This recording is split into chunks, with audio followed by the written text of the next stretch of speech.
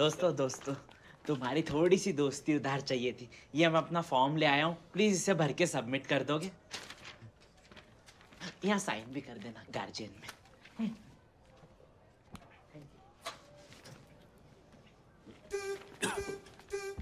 यहाँ साइन। बहन के क्या हुआ? ये हॉस्टल फीस का फॉर्म भरवा रहा है तुमसे, हैं?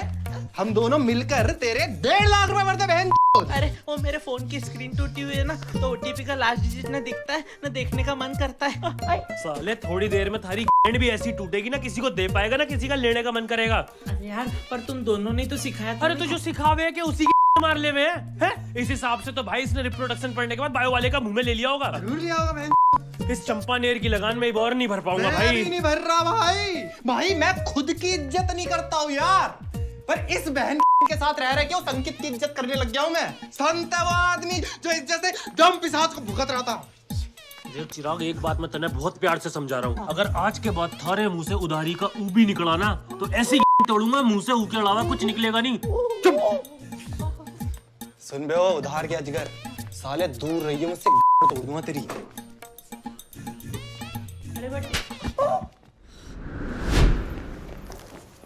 सॉरी मैं लेट हो गई। इट्स ओके, मतलब एक्चुअली मैं थोड़ा जल्दी आ गया। मेरी आदत है, मैं हर जगह थोड़ा जल्दी पहुंच जाता हूँ। मैं तो स्लो साइकिलिंग रेस में भी फिनिशिंग लाइन पर थोड़ा जल्दी पहुंच जाता हूँ। एक्चुअली मुझे लगा था कि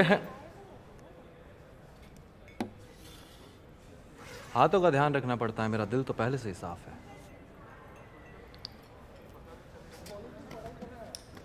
झांटू भाई वो एक सुट्टा दो ना। Even you started smoking? हाँ वो अब एग्जाम्स का प्रेशर ही इतना है, तो मैं दिन में 2 चैप्टर मतलब 2 सिगरेट पी लेता हूँ, और एग्जाम टाइम में एक शेयरिंग के साथ। Thank you. सुनो, ये तुम्हारे दिन की पहली और आखिरी सिगरेट है, ठीक है? थैंक्स जतिन। चलो गेट आउट। बहुत अच्छा यार, भगवान करे तुम्हारे जैसा दोस्त सबको मिले, और बॉयफ्रेंड सिर्फ एक को।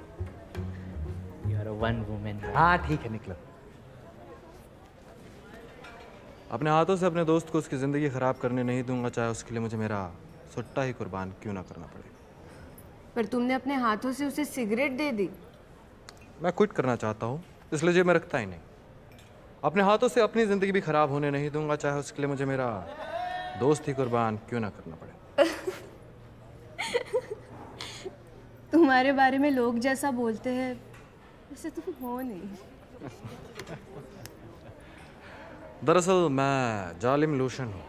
मेरा प्रोडक्ट तो बहुत अच्छा है, बस पैकेजिंग थोड़ी ख़राब है। वैसे बोलते क्या मेरे बारे में लोग? अगर पैसे ना हो तो झाटू को कुछ मत देना। जलता है मुझसे, उधार है ना इसका मेरे ऊपर। वैसे हॉस्टल में मेरे बारे में काफ़ी सारी कॉन्स्पिरेसीज है। तुम किसी व्हाट्सएप ग्रुप का पार्ट तो नहीं हो? क्या? चलो वॉक करके आते हैं। भाई यार निकलो यार, यहाँ से नहीं खिंचवानी फोटो। भाई दारू तो पी ले। अरे ओ झाटू, नॉन लाइक से सब बता दिया मैं। सही है यार भाई, मूड ठीक दिया मेरा। प्लीज यार, प्लीज निकलो यहाँ से। ओ झाटू तो क्यूटू बन गया।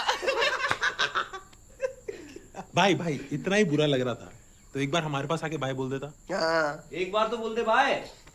अरे भाई भाई भाई देख बाय भाई, बाय बाय, बहुत सही लगा इतने साथ। Same to you, same to you. मुझसे क्यों अच्छा लगा? बाय भाई। हाँ सालो, तुम्हारे पैर पकड़ूंगा तब निकलो यार यहाँ से प्लीज। झाटू कुतिया क्यों बन रहा है? हूँ मैं तुम्हारी कुतिया ही हूँ। तुम लोग भी तो इसीलिए आए हो ना। 4 अच्छी बातें कर ली, अपनी प्लेसमेंट की कंपनियां गिनवा ली, फीमेल इमेजिनरी कोवर्कर डिस्कस कर ली, सैलरी पे 4 चुटकुले मारे, निकल लिया यहाँ से। मेरा क्या? पूरा हॉस्टल तेरा ही है। हाँ तो जीशा भी बन गया, मिसयूज कर पावर में। क्या दौड़ भाई? हाँ, फ्लॉन्ट किनके सामने करूंगा? इनके सामने। भाई ये स्पर्म थे ना, तब से अपना स्पर्म वेस्ट कर रहे हैं यहाँ पर। हाँ यार, होता होगा यार, शेर रहता होगा अकेला। हम लोग सुअर है, और सुअर भाई झुंड में अच्छे लगते। यहाँ इस हॉस्टल की कीचड़ में खेलते हुए सालों हिला हिला के मुंह पे जो पिंपल आता है ना, 7 दिन बाद चला जाता है, तो उसे ही मिस करते हो तुम लोग। यहाँ तो हमें 7 साल हो गए यार। हेलो भाई, थैंक यू बोलने आए थे, बस बहन जो टी-शर्ट छपाई है। अबे अबे भाई भाई ये रो मत आजा आजा। अबे अबे क्या कर रहा है भाई? खड़ा हो रहा है। सच बता, तू लास्ट टाइम हक कब किया था किसी को? खड़ा हो गया यार। क्या कर रहा है भाई? पागल। भाई इससे पहले कुछ और डाले मुंह में, इसको तुम लोग सुट्टा दिला दो भाई।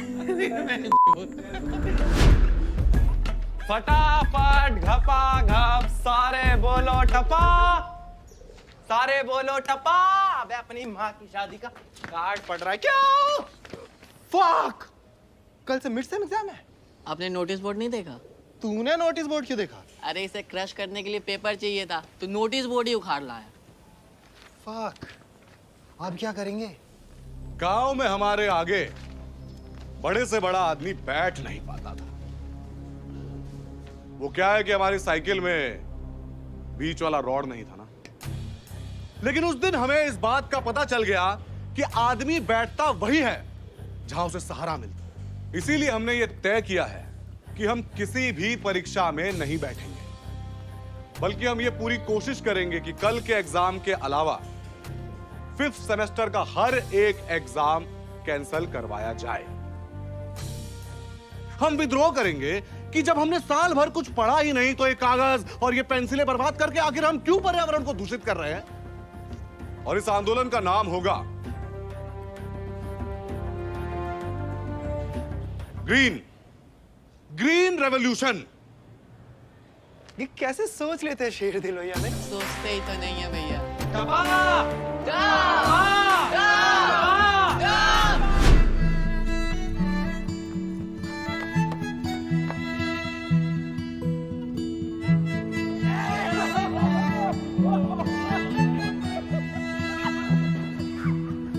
पर ये 1 साल से तो भाई 1 साल से टूटी हुई चप्पल पहना हुआ है। मैं जा रहा था यार गाने के लिए, तो जिंदगी अच्छा 1 मिनट, तू भिड़ी के इसलिए आया है क्योंकि तुझे सपना आया कि मैं आकांक्षा के साथ चैट कर रहा हूँ। पागल है क्या? क्यों कर रहे हो क्या? और तू मुझे बैक के एग्जाम के लिए पढ़ाने आया है, नहीं? ऑफ कोर्स पढ़ाएगा फिर। और आप भाई साहब, आप इसलिए आए हो क्योंकि आपको राखी ने बोला कि मेरी लुल्ली सुन हो गई है और आप दवाई लेकर आए हो। भाई साहब मैं तो घर पे बोर हो रहा था। नहीं मतलब कुछ है तो दे दे भाई।